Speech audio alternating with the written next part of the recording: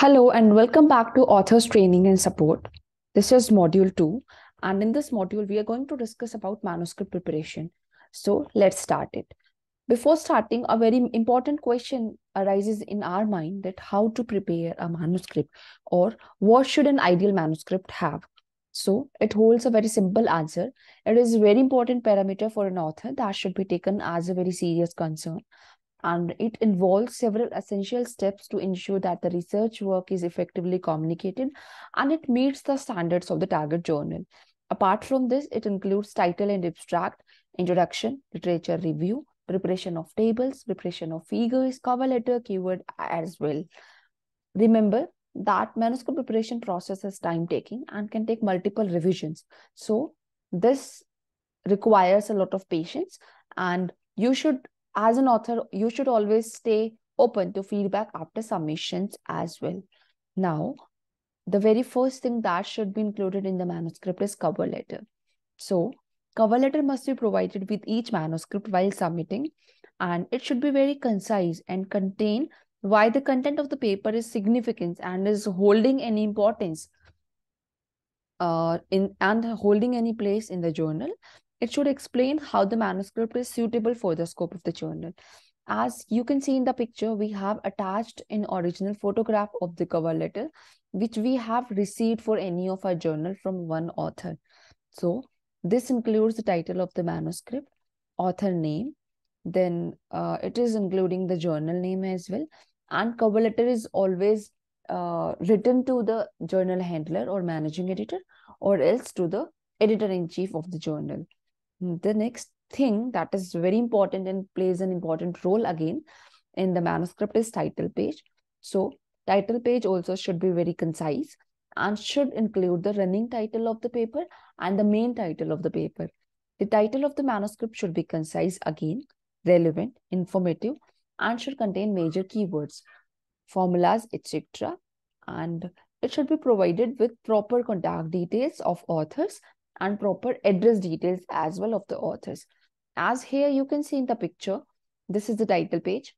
In the title page, the author have included manuscript title, the article type, running title, then author details, their name, designation, department, country, pin code, phone number, and email ID. So in the same manner, all the authors' affiliations and addresses should be provided in the title page.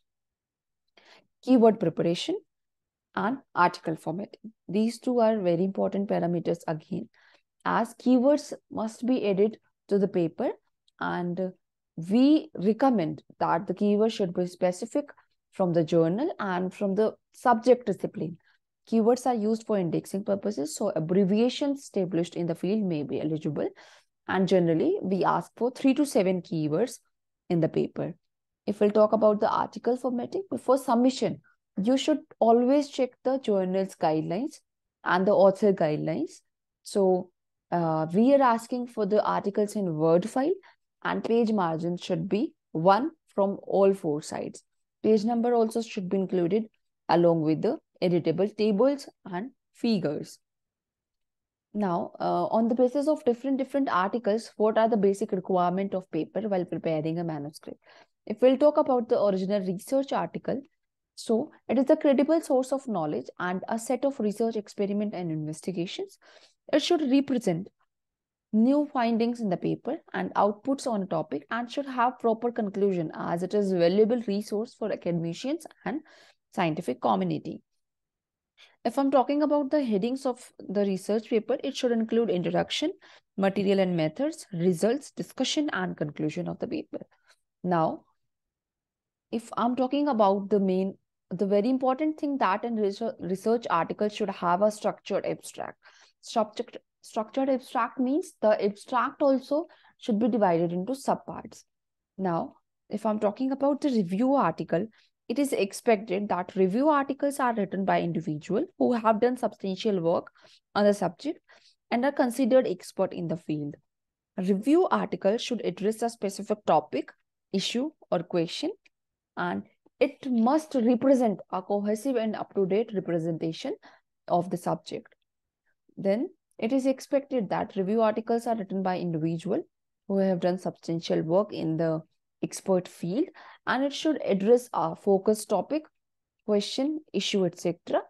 And it should include the heading, abstract, keyword, introduction, discussion, conclusion, and references. The next type of article is case series or case report. So, always new cases should be presented in case series and case reports.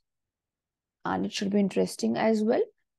Then, they should be unique, describe a great diagnostic or therapeutic challenge, and provide a learning point for readers.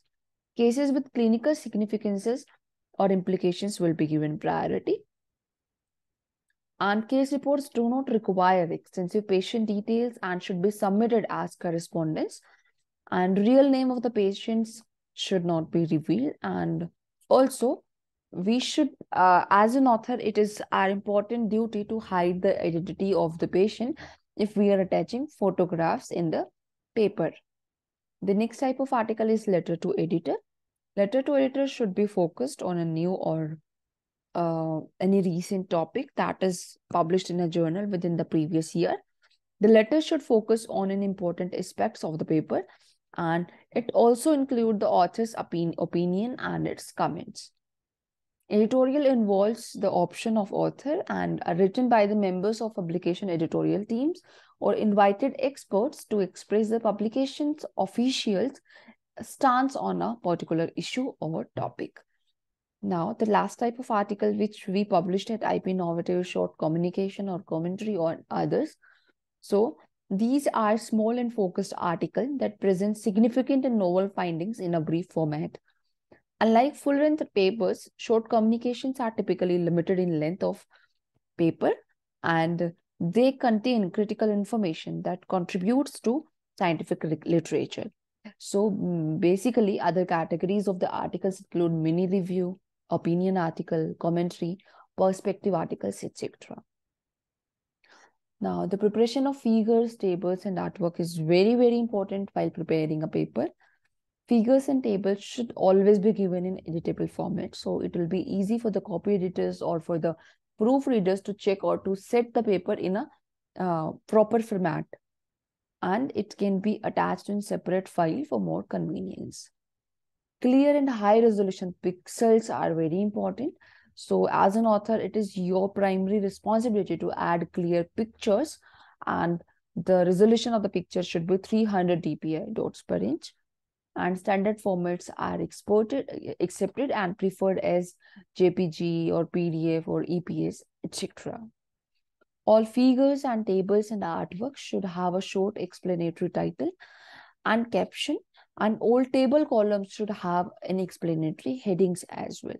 Proper legend should be provided with each table and with each figure that is presented in the paper. If we'll talk about referencing style and formatting, this is another very important parameter of the paper, and it should be checked from journal's author instruction page, as it varies from journal to journal. Some journals ask for APA styling, some ask for Vancouver.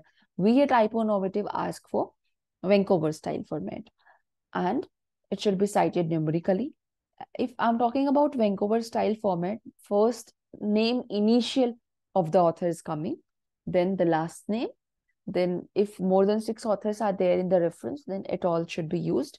Then article title, title of the journal with a standard abbreviation, year of publication, volume, issue number in bracket, and page numbers. More recent references should be used to make the research more authentic and reliable. So that's all was there in the manuscript preparation module. Thank you for being a part of this session, and stay tuned for upcoming videos. And for more details, you can visit our website www.ipinnovative.com/guidelines/author or www.mprp.in. Thank you.